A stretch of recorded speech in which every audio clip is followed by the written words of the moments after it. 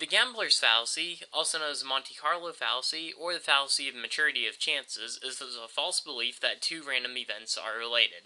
This is pretty commonly used in casinos whenever people are trying to pick, either red or black on a wheel. So in our first example of this, Thrasymachus claims, the wheel landed on red the last 3 times, so if I pick black this time, I'm sure to win. Adeimantus points out the chances of the wheel landing on red and black are the same this time as they have been the other 3 times.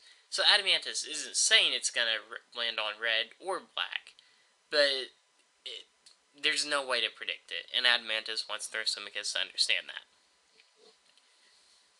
In the second example, Thrasymachus claims, it is going to rain today. I'm positive. Adeimantus says, I don't see a single cloud. Why do you say it's going to rain? Thrasymachus says that it has not rained for 5 days, so today it has to rain. Adeimantus points out that it rarely rains this time of the year. The lack of rain in the past in no way guarantees rain today.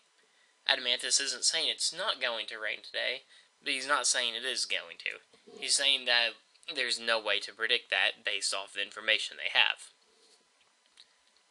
And in the third example, Thrasymachus claims, it is impossible to roll 5 dice and have them all come up with the same number.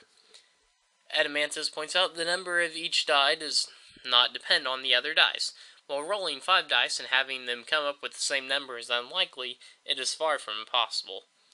Here Adeimantus knows that each die doesn't depend on all the other ones, so they could each individually come up as a 3 or 5 or any other number.